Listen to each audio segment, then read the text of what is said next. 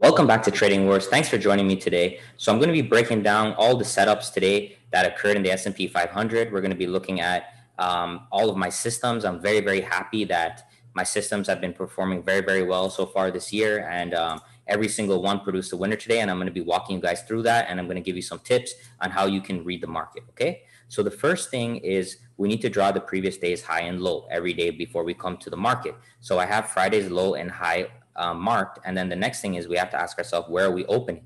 Well, we were opening inside of the previous day's range. And whenever we open inside of the previous day's range, my bias is that we're going to be trapped within this range. Okay. So we're not going to break the low. We're not going to break the high unless that happens within the first 30, 40 minutes of the day. So basically what my first play on the day was, is I saw that we were consolidating here and we're not able to break this low. So once that happened, I was under the assumption here that this is going to be a range bound day, meaning the low of the day could already be here. And by using my limit order system, I was able to get in right on the 786 here and get a 2 to 3R target, depending on how you scale out. So we're able to get involved right here. If you're using the candlesticks, what you can do is you can just take the breakout of this bear bar, put a stop right below, and then that's easily 3R very, very simply. So as I recommend to all my students, everyone that works with me, scale out on the way up, don't get greedy. Okay.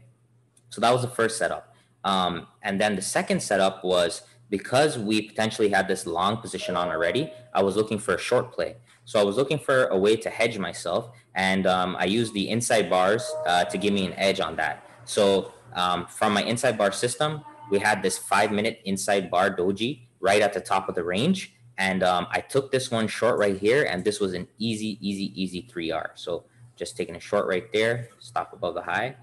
So at the very low, it was a 6R return. But for me, when I do the inside bars, I try to be very mechanical based on all my back testing and results. So I just took it off for 3R, and that was a very, very easy trade. So far we had that one long winner from the limit system. We had the short winner from the inside bar system. And then the next thing that we had is we have the fib. So those that have a copy of my book, we call this the morning Fibonacci leg. Okay. So this is the morning Fibonacci leg, where we had about the first hour developed, and then we take the Fibonacci from the range and then we look for place. So here we had a nice 618 purchase right here. And depending on if you use a limit order or if you use a candlestick, you easily get at least 2R on this trade. So this was such a beautiful trade straight from my book. And then the last thing that happened is we had the reversal. So the reversal was a strategy that I gave for free to everybody. I have it on YouTube, and we did a webinar for over 50 minutes on it last time. So,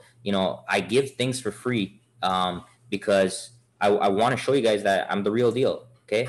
No one's going to call this top in the market except for me, because I know what I'm doing. I've been trading and testing and putting my heart and soul into this game for a very long time. So from the reversal system, so you can watch a YouTube video if you haven't seen it before, but that we're looking for areas of reversal in this zone, 272, 382 in the 10%. We're looking for reversal here.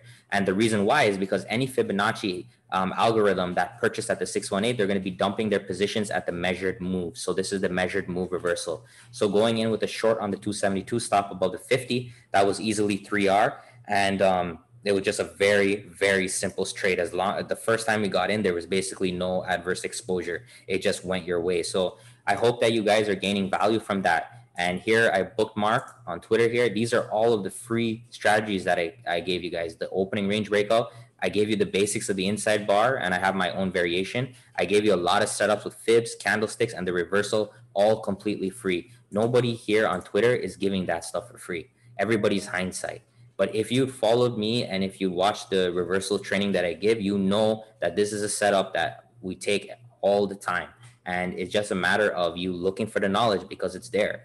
All right. So please show me some support. There's no one on Twitter or even on YouTube that's giving you legitimately back-tested strategies that they put their ass on the line for. Okay. And I really hope that you guys learn something. And just to summarize, we had this 786 initial buy. It was opening within the range, so we're expecting that we're going to stay range bound. Then we had this inside bar short, we had the 618 leg, and then we had the 272 reversal. So the last thing I'm going to do is I'm going to share the results of my system so far. So right now I'm running 5 systems. We have the limit system, the 5-minute inside, 15-minute inside, fibs, and then the reversal trading. So I have to update the reversal there. So I'll put that one in there. Okay. So yeah, so we had basically, if you look at the win rates here on all the systems here, they're only about 50% win rate. The fibs have been a little bit better, but it's only been about a 50% win rate, guys. So sorry, I put that in the wrong column. Sorry, the 3 is there. So basically, overall, even with a 50% win rate, look at the potential R's we're generating. Okay, so last week we had a total of 1 R on the limit, 4 R on the 5-minute bars, 2 R on the 15, 1.5 on the fibs. We add that up, that's 8.5. And then this week so far, it's all been winners, and it was a 13.5 R day, 13.5. So let me translate that to you guys so that you can understand. Okay, so your R is between 1 to 2% of your account. Okay, so let's say for purposes here that you're going to risk $1,000 per trade. Okay, if you're risking $1,000 per trade so far for January, we're going to add up these R's. So we're going to take 8.5 plus 13.5, and we're going to multiply by 1,000. Okay, that's the potential. $22,000 within the first week of January, basically at the first week plus 1 day. That's the potential, and it's all managed risk accordingly. And as you can see, the win rate is not something amazing. There are losers. Look, there's losers here. There's losers, but it's about grit and consistency. That's what keeps you in this game, and having positive risk to reward. If you look at all my risk to reward, it's at least 2.5, or minimum I do is 2. So that way I don't need to win as often to actually make a profit. Okay, so thanks for joining me. And if you don't have a system and you need something and you're tired of losing money, then DM me, check out my website. If you don't have a system and you're in the market, you're just gambling. You might as well take your money and go to Las Vegas and have a good time, because you're not going to have a good time in the market. All right, so hit me up if you need help. Thank you very much. Enjoy the rest of your day.